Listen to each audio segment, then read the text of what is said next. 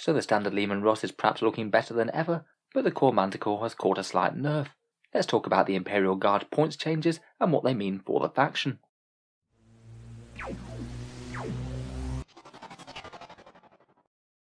Hello and welcome back to Warspecs Tactics, where this week we've been going over the points changes from the new chapter approved. I thought it was high time that we took a look at the Imperial Guard and what's going to be changing for them. Guard are unfortunately one of the weaker factions in 40k right now, though the same can pretty much be said of any faction that's still only got an 8th edition codex and competing with the 9th edition ones. The biggest recent change that they got was getting their Leman Russes a 2+ armor save, though I don't think at the moment that it's really going to propel them to any sort of top tier status. Chapter approved with some points rebalancing is usually a decent place where Games Workshop can make some changes, but unfortunately they have been rather light touch with these guard points changes. There's literally just the 4 alterations, 3 buffs and 1 nerf, and to be honest guard needs far more than this if they are going to seriously compete. We'll talk through each of the points changes in this video, particularly focusing on the Leman Russ and Manticore changes, which are basically some of the most important units in the faction now, and do genuinely change how they compete against other units in the book. Let's start out with the good stuff then, and the Leman Russ battle tank has dropped 10 points, going from 140 points base to 130, though in reality, as you always need to take a hull mounted weapon, either a heavy bolter, heavy flamer or las cannon, the minimum cost is still 145 points for the chassis. Still though, that's a small but meaningful buff, they're down 7% from before, and given that Leman Russes were already looking fairly solid after that 2+ armor save upgrade, this is pretty fantastic news for making them one of the most competitive units that Guard have right now. I think they now might be genuinely vying with tank commanders, and I feel like if there's ever a unit that Games Workshop need to get right within the Guard decks, it's the Leman Russ. You don't really want the iconic battle tank being a liability that you don't want to take. If you are just looking into armor spam, there are very few factions that can put this much toughness 8 2+ save armor on the board now, particularly not with them being somewhat threatening. 6 demolisher tanks will now cost you less than 900 points. That's a pretty crazy 72 wounds worth of toughness 8 2+ save goodness. And while they certainly have their weaknesses, speed, range, and being tagged in combat, for things that they do manage to catch out in the open, they are going to absolutely obliterate just through weight of fire. I kind of feel that they are getting to the point where they're making armor heavy guard good enough to be worth it. In 9th edition there has been a bit of a pivot away from almost entirely armoured lists, just with the need to fight for objectives and put troops in the midfield. You still definitely going to want screening and obsec units, but I think that one of the best army builds right now would genuinely be spamming quite a lot of Leman Russes between these guys and tank commanders. One thing that I'm always kind of interested in whenever they adjust the points for Russes is how they balance out against tank commanders, and throughout 8th and 9th edition so far, it really hasn't been very balanced to be honest. The tank commanders are pretty much flatly superior, not really costing all that many more points, but between hitting on 3s and being able to order themselves to reroll 1s to hit, it just means that their massively boosted damage output far outweighed the slight boost to durability for the points that you got for fielding the regular pattern Leman Russes en masse. Now if you compare a standard issue Leman Russ in terms of damage output, the equivalent points cost in tank commanders gets you 16% better shooting per point. Obviously tank commanders have way more firepower due to hitting on 3s and re-rolling 1s, but they also cost a lot more, so that brings the shooting advantage down quite a bit. And now for the points cost, the regular Leman Russes are now 31% more durable in terms of wounds for the points that you put on the table. I think in general people tend to prefer things that are more killy than more durable on the whole in 9th.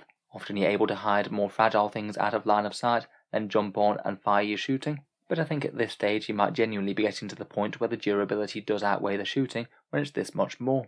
At least now I think it's going to be a genuine question as to whether or not you want tank commanders or regular Russes. Tank commanders certainly still have their benefits though. Hitting on 3s means they're a lot more resistant to -1 modifiers than the standard Russ, and they also act as a better focal point for things like stratagems or tank aces. If you put buffs on a bigger, more points intensive chassis, they're going to go a bit further. Still though, between a points drop and a 2+ armor save, I can't help but think that people are going to be putting more Leman Russes of all stripes on the tabletop. It's not really too bad a day for the Guard Armoured Company. In less positive news though, the Manticore is going up 10 points, and this one is a slightly painful nerf for the Guard, as currently a Manticore with the full payload upgrade for damage 3 shots is perhaps one of the most auto-include units in the codex. Certainly at the start of 9th it was perhaps the best ignores line of sight shooting option in the entire game, though I think probably beaten into second place now by Tyranid Hiveguard and all the crazy amount of buffs that you can stack on them. I would have said Orc Squig Buggies as well, but they have just gone up in points significantly. In any case, rather than 145 points for your 2d6 strength 10 AP-2 damage 3 shots, you're now going to be paying 155, and that's going to be a 7% increase in cost. It does make them a slight bit less tempting, though to be honest, even if you are running 2 of them, it's only a 20-point nerf to a guard force, and being able to put out that amount of strength 10 damage 3 shooting is really still quite an asset. Still seems worth the points, but it now genuinely weighs up a bit more whether or not you want a Manticore or a Basilisk. Currently Basilisks are 125 points, for a 2d6 pick the highest strength 9 AP-3 damage D3 shot, unless you give them full payload as well of course. And it is kind of interesting, now Manticores and Basilisks both seem to be pretty well balanced against a common toughness 8 vehicle target. Both of those get 2 wounds per 100 points of unit firing at them. They both have their positives and weaknesses. The Manticore's strength 10 will be better against toughness 5 units, the more shots might help them out a bit more against infantry, but the lower AP won't help them as much against really high save targets.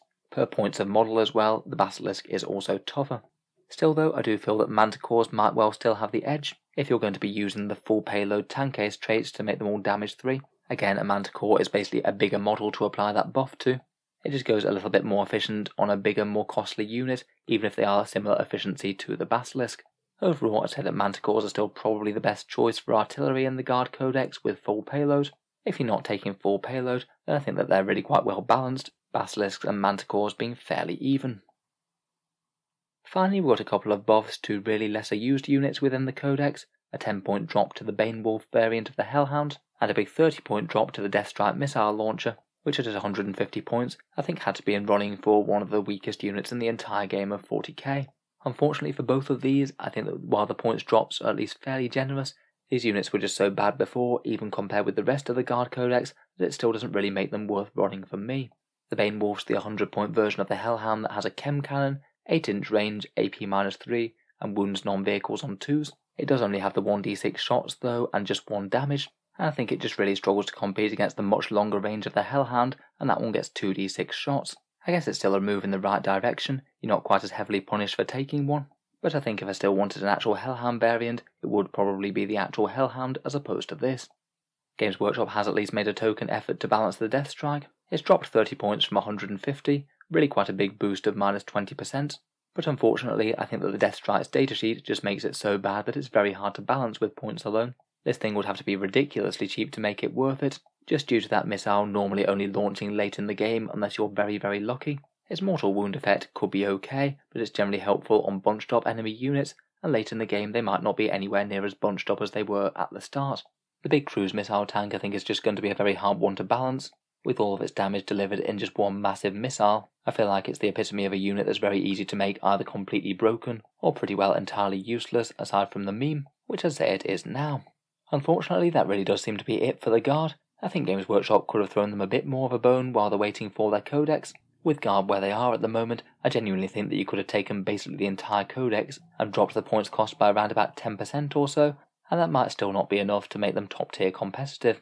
Overall, between the Russes change and the Nachman secondary options, I do feel that overall it might be a small boost to the Guard out of this, but the Astra Militarum are very much still waiting for their revamped Codex. In any case, let me know what you think down in the comments below. Will you be looking to experiment with more regular Russes? Do Manticores still make the cut? I'm genuinely interested as to where Guard lists might go after this. If you've been enjoying the videos, feel free to subscribe to Auspex Tactics. I've covered a fair few of the other points changes from chapter approved. I'll hopefully be wrapping up a few of the other factions over the next few days. Finally, if you have been enjoying all the videos on the channel, I would just like to mention that Auspex Tactics does have a Patreon page, and you can find that down in the video description. Channel patrons do get a fair few advantages, seeing certain videos early each week, regular votes to see what sort of things come next on the channel, and automatic entry into the regular prize giveaways with a chance to win some really big model kits each month. If any of that sounds good to you, or you'd just like to help support, then the link is down in the video description. In any case, an enormous thank you for listening, and I'll hope to see you guys next time.